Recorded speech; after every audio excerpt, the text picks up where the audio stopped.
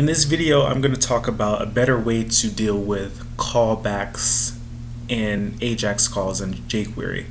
So I recently learned how to do this, and even though it's been out for years, it's one of those things where I was just so used to a certain pattern that I never considered that there was a new way of doing it. So this new way, or it's not new anymore, but this different way of doing it is by using promises in jQuery. So I'm going to explain what those are, but first I want to show you what I have set up here so we can see what's going on. So I have three files. I have this jQuery example. It's just two routes. The index is going to return an HTML file, and then this AJAX test route is going to return a JSON that says AJAX call complete. And the reason why I put that there is so I can alert it in the JavaScript. This layout is fairly straightforward. It has jQuery here. It includes the ajax.js file that I'm going to show you next, and it has a button that I'm going to bind a click event to demonstrate the two AJAX calls. Then finally I have this ajax.js file. My button.on is going to be the event handler that I'm going to use, and then I have these two functions.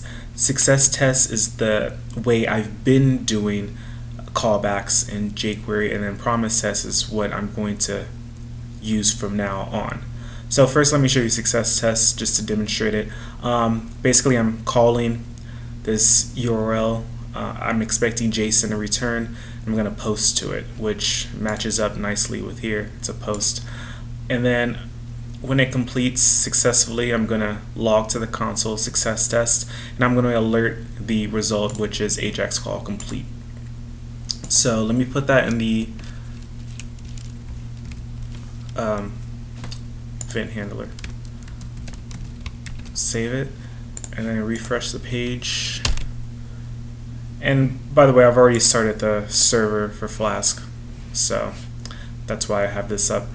So I'm going to hit test. I should see success test in the console down here, and I should see a pop-up saying AJAX call complete. So you see success test, AJAX call complete. So this works. I have the callback directly in the AJAX call.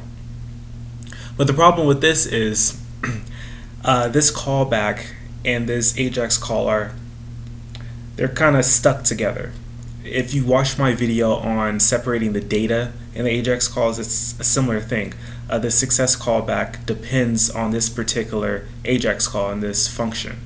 I could pass in a callback here and just have success do it, but there are other callbacks that I could possibly have for this one AJAX call, like complete and error. And if I wanted to do it that way, I'd have to pass in three different functions. So the new way I'm going to do is by using promises. So an AJAX call returns something called a promise, and a promise is in a pending state until something happens to it. In our case, it either completes successfully or it fails. So when it completes successfully, we can do one thing, and if it fails, we can do another. And if it hasn't done anything yet, like if it hasn't completed, then it will still be pending. So let me show you an example of this. First thing I'm going to do is create a variable. I'm going to call it promised, and it's going to be the result of promise test. So this AJAX is returned from this function, so I'm going to return this promise to this variable promised. And as I do that, this AJAX call gets initiated. So not only does this promise variable get the promise object, but the AJAX call begins. And then the second thing we're going to do is promised.done, and I'm going to have a function here. So this done method on the promise object is analogous to the success callback in here. They occur in the same cases. When the AJAX call completes successfully, the success callback gets fired, and the done method on promise gets executed. So here I'm going to do console.log promise test, and then I'm going to alert data.result. And I didn't pass in the data. It's very similar to success. I just have to have the data there. So let me refresh and run it.